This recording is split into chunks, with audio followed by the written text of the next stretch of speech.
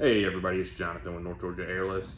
I wanted to take a quick minute to talk a little bit about check valves, in particular the plastic check valves that are used in most all of the soft washing mixer setups. There are quite a few check valve options out there. Whether you are purchasing a mixer pre-built or whether you're building your own mixer, there's a little bit that I really feel like people should know about these valves. First of all, this is a typical check valve that is used in basically everything that we sell or do out of here. This is a 3/4 inch check valve. It is a flap style valve, not a ball check style. And this does have a Hasseloi spring in it with a 1/3 PSI cracking pressure.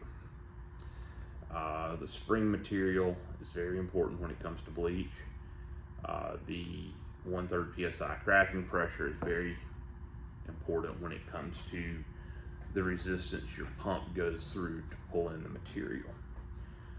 So we'll take the non-serious aspect, and basically this video is going to be about, the suck, blow, and finger of this. So you can take any of these check valves. This is a 1 PSI cracking pressure.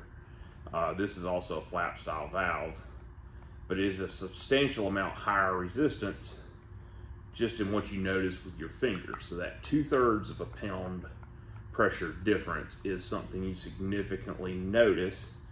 Now, another way to obviously see this is, you can blow on this valve. So this valve is meant to flow this way, and there's a substantial amount of resistance there. With this valve, it's very little.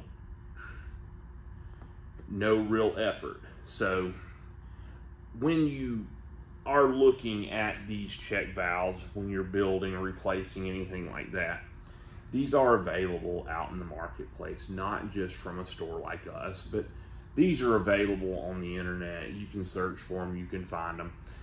There's not going to be a couple dollars price difference probably no matter where you get these things. But when you have pumps like the AR45, the AR60, Comet P40, even the Udor pump, stuff like that, when you put additional restriction on the inlet, this is like sucking a milkshake through a straw. When you first get that milkshake, that thing's thick, there's a lot of resistance, you really have to try to suck that thing through the straw. This is more like just pulling your normal everyday drink or that half melted milkshake. Yes, you have to suck to get the stuff to pop through there, but it's not near as difficult to do. So anytime you're looking at these, what you're gonna see in your pumps is typically additional stress, leaks and stuff associated with these machines having to work harder to pull in the material, as well as a decreased output. Now, this is a 1-inch valve.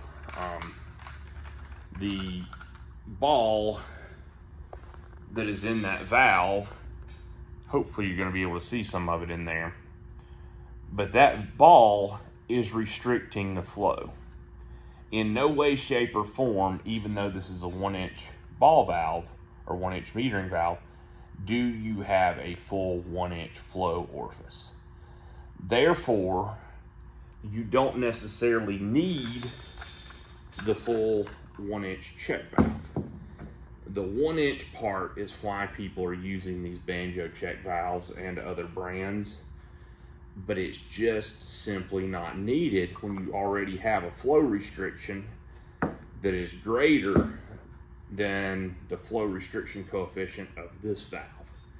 So the long and the short of this is basically, even though bigger is typically better, there are no 1-inch check valves that I have been able to locate from any manufacturer that have the correct cracking pressure and the correct spring material to put in these systems. So that being said, really watch the equipment you're purchasing.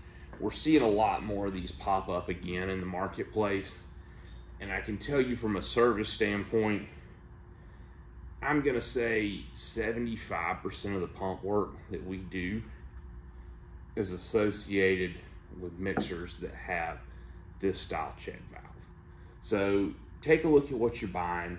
You know, if you're purchasing from somebody that is using these, ask them to use these.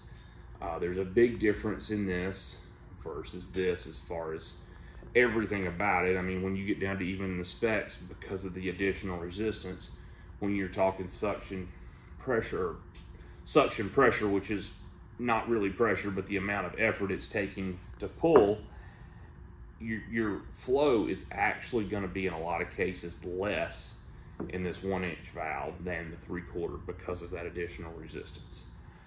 Anytime you have questions about any of this stuff, feel free to give us a call. Once again, this is not something that you're going to find in the setups that we do out of here, but like I said, we are seeing quite a few of them out in the marketplace. Always give us a call. Feel free to ask questions. Feel free to call, even if you're buying something from somebody else. We'll be glad to kind of refresh you on what you're looking for. But it's 1/3 PSI Haseloy spring in a plastic check valve that you really need involved in any of these setups. Jonathan with North Georgia Airless. Feel free to give us a call anytime, 770-532-4442.